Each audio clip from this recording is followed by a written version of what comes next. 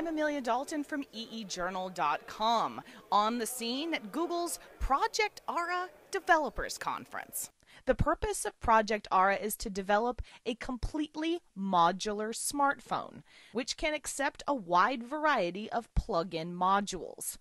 Pay attention out there, this is where you come in. Any interested party can design a module for an Ara phone.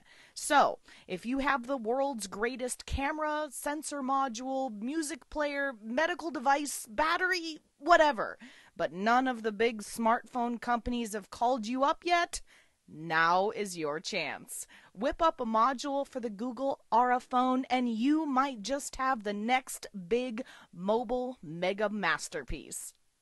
Ara modules have an awesomely cool industrial design, can be hot swapped in and out of the phone's aluminum endoskeleton using sweet magnetic couplings and capacitive data links, and can be 3D printed. Yeah, it's pretty cool.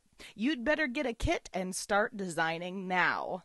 Oh yeah, and since a lot of you folks are FPGA experts, guess what? You can get an FPGA-based development module.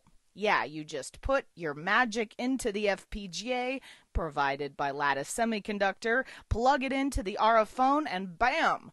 Your brilliant design is now in the next big smartphone. If you'd like more information on Project Ara and how you can get started designing modules, go to projectara.com and they'll hook you right up. The Developers Conference here at the Computer History Museum in Mountain View, California has been standing room only, packed to the brim with great information for prospective module developers, as well as the first ever demo of a prototype phone booting Android and locking those nifty modules into the endoskeleton. You should have been here. For eejournal.com, I'm Amelia Dalton, and you've been seen.